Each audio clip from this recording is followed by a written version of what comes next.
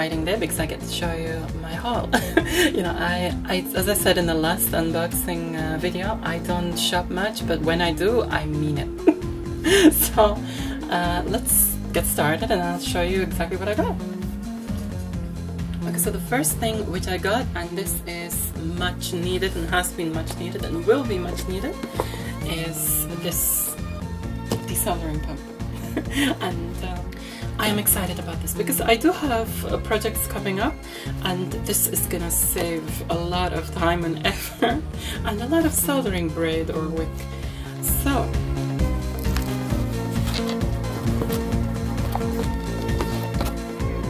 okay, so the manual is not in English whatsoever, so you know, this is basically just like a blind, yeah, this is just, okay, let's take this out and see the actual thing itself, which is here.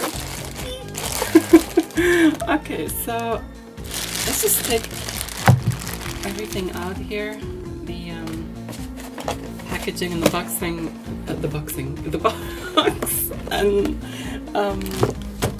just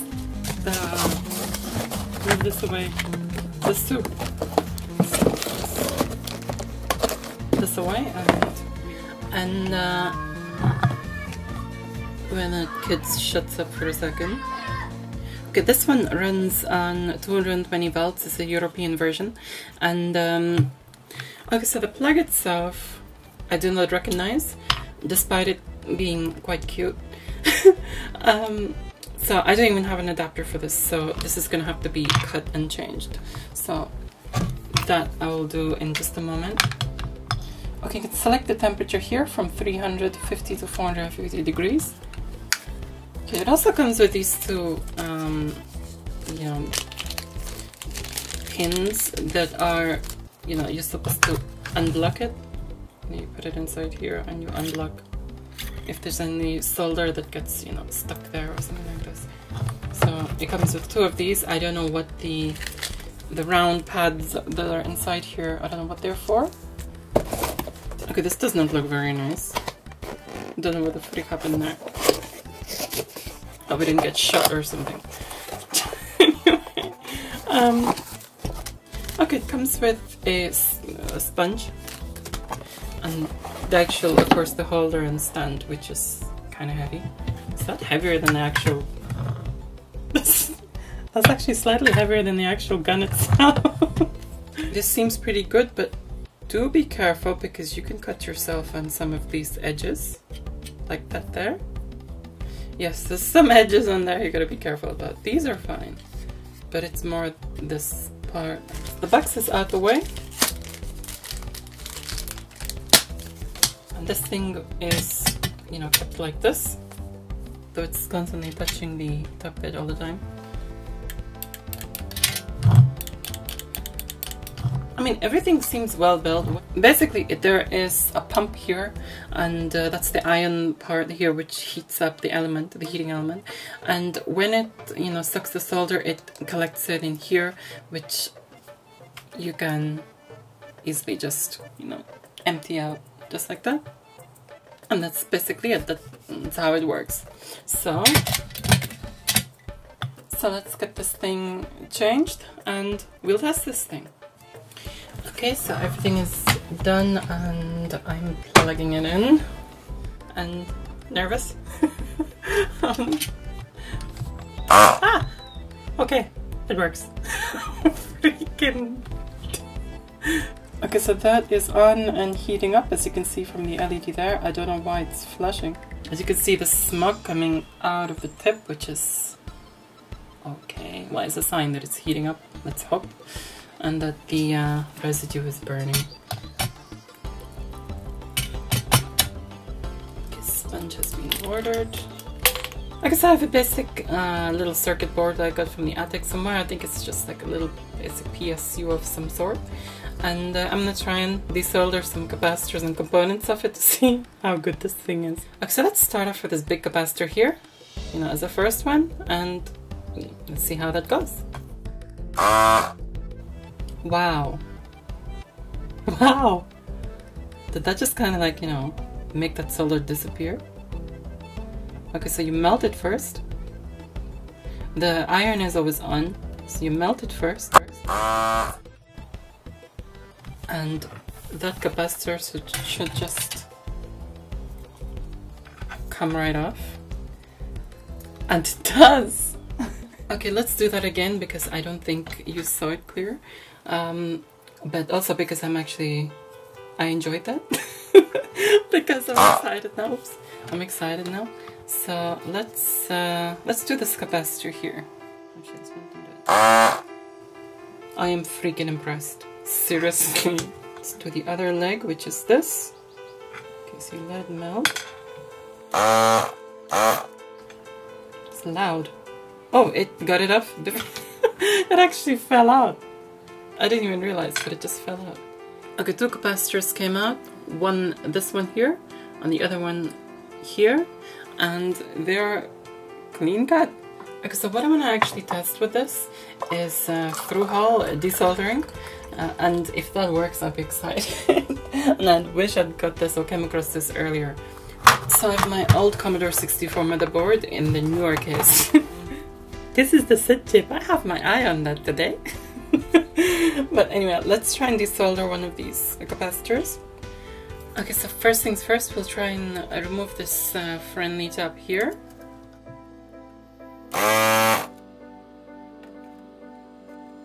Make sure you heat it first, because the airflow will just cool it down. I'm speaking as if I know everything about this. I don't. That's what I'm assuming.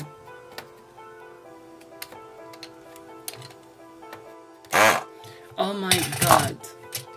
Oh my god, it just came out. I wish I had this gun when I was recapping all these. Okay, I'm gonna attempt to remove that SID chip there, because SID is treasure to me, and it is expensive, it is rare, and I want it off this board. If I do repair this board again, I will, you know, put a socket in there and then, you know, fix that. So I've decided to show the footage of my desoldering the SID chip in real time without any cuts or edits. Well, except for in between doing each side of the chip as my niece entered the room and started talking to me. But this is just to give you an idea of how long it took me to remove the SID chip. Bear in mind, it's the first I've used a device like this, and I'm sure I'll speed up in time with more practice. I must also point out that I kept going back to reheat and desolder certain pins, which I just simply didn't need to. I kept thinking I've not done it properly, and, you know, but it was fine, you know, the first time. This pump is a little on the loud side, but honestly it's not so bad. It beats sitting there for hours, wrestling the freaking component while holding a braid or wick and on the soldering iron. And I also can feel no difference between desoldering components from a normal board and through-hole components. The difficulty levels, you know, feel somehow the same. Not to mention it's less messy. In other words, there's no flux residue which I need to clean off, you know, afterwards from dipping my wick or braid into flux. I was puzzled initially when trying to categorize this video into my playlist, because it is actually useful for those, you know, who are into audio and music, just as much as it is for those who are into retro computing. And of course, even for those who are just simply in, you know, love electronics. I mean, at some point, we all need to replace capacitors or desolder an IC or components, right? So, yeah, I've decided to just put this in all my playlists.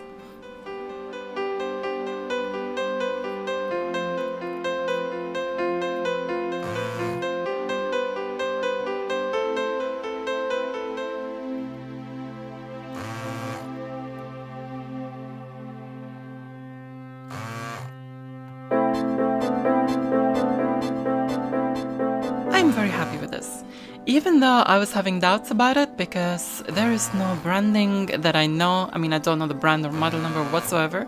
It was a bit of a gamble, but it's actually well built and doesn't seem flimsy whatsoever.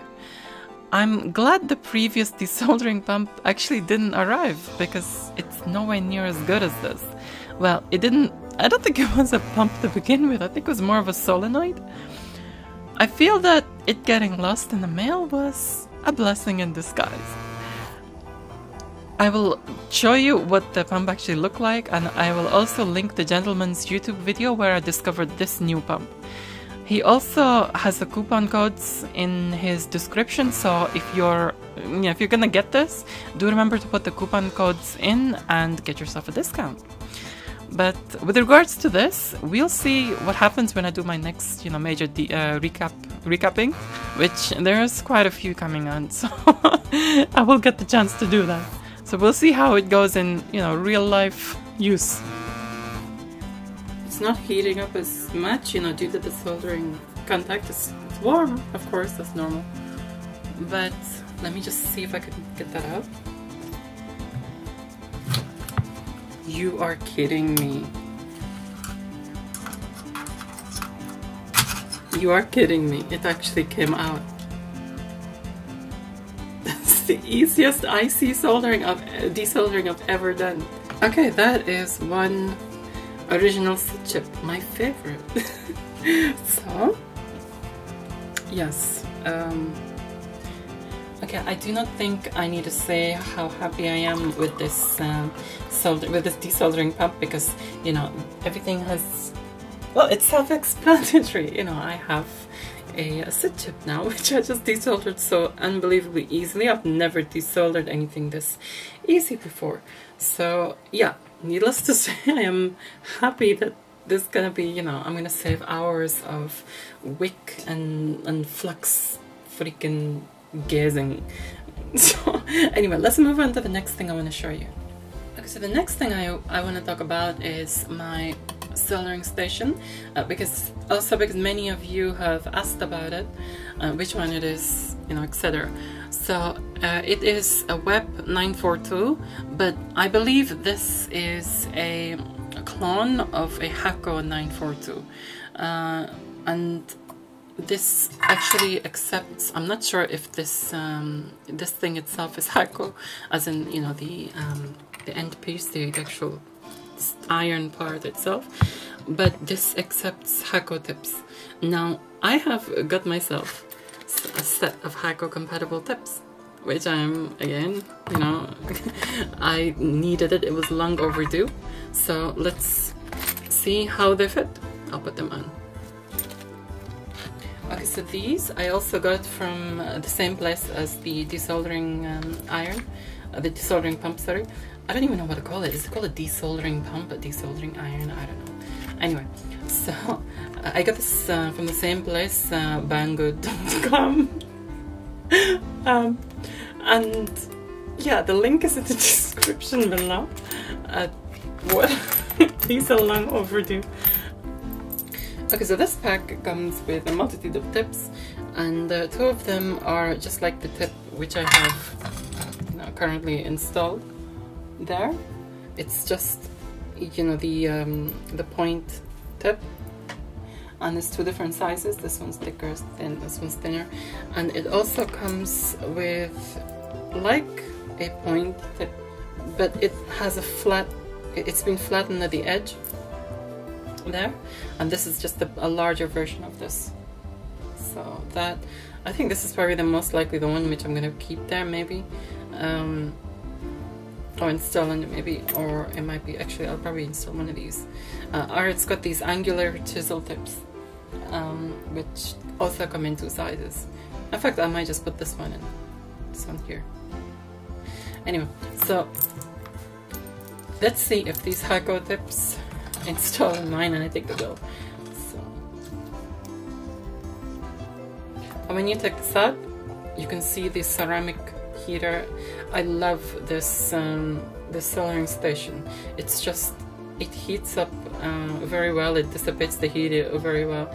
Everything is just, I don't know, it works way better than the one I used to have, which was like, some cheaper one like that. And then you put this back around it again. And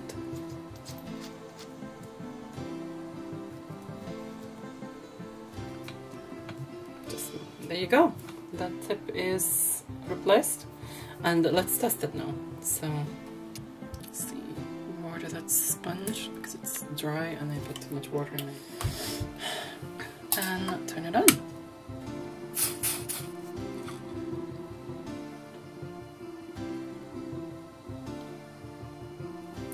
and it fits and it works. Everything is just good. Now let's solder back that capacitor which we desoldered out of that Commodore 64 because it was one which I had replaced. Right, so we have that capacitor there. It's the place where the capacitor needs to go, and it's the one which I desoldered out earlier on. So let's just solder this back in, and that'll be test enough for me. So the negative goes here, positive goes here. And that capacitor, of course, soldered in beautifully. I wish to thank you so much for joining me here. I hope you found it interesting and useful. And also thanks so much for your likes, your shares, and do leave your thoughts in the comments below. And of course, do subscribe for more. Don't forget to check out my other videos. And until next time, I say adios.